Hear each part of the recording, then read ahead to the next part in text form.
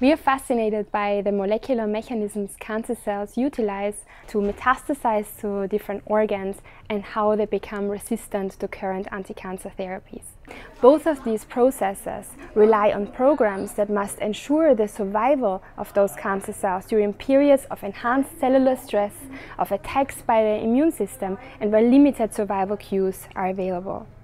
Understanding how cancer cells adapt and in the end survive to these challenges will allow us to find new entry points for therapies.